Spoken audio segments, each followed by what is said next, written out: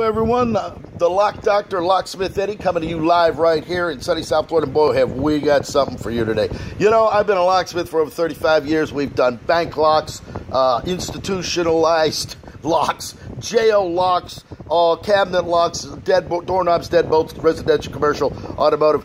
But you know what? When you get locks like this that come in here, things are starting to get a little serious. What you have here is a male chastity cage. And right there is the lock.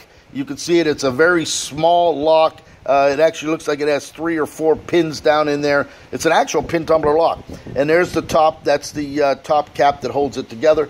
Hello, darling. One moment. I'll be right there. And as you can see, what we're going to do is we're going to have to make a key for this. We don't have any key. I actually got this from a customer, and she said, "Sunshine, I got to make a key for this. Can you help me out?" I said, "Yeah, as long as you didn't have it on him, you'd be okay." So what we're going to do is we're going to actually manufacture a key blank. We're going to file it down, and we're going to get that thing open so we can have a working key for this. So we'll come back live. We'll show you a little bit more about that a little later. Pick up the phone, 561-693-8636, right here in sunny South Florida.